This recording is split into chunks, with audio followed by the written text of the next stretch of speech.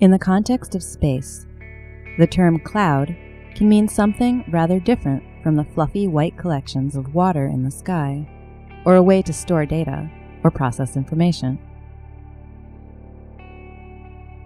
Giant molecular clouds are vast cosmic objects, composed primarily of hydrogen molecules and helium atoms, where new stars and planets are born. These clouds can contain more mass than 1 million suns and stretch across hundreds of light years. The giant molecular cloud, known as W51, is one of the closest to Earth, at a distance of about 17,000 light years.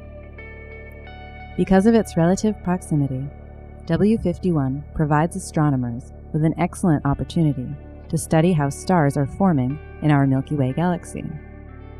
A new composite image of W51 shows the high energy output from this stellar nursery.